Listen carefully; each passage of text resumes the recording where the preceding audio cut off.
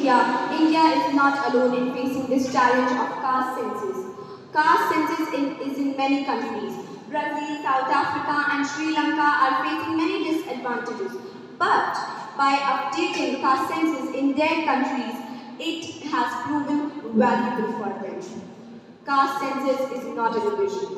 Please don't misunderstand it by a division measure. It is a tool of empowerment of social justice and equity for all of us.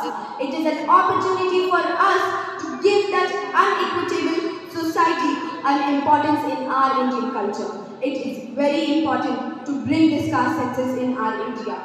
I urge you to join me in supporting caste census because it will criticize many of them who are doing disparities for the society.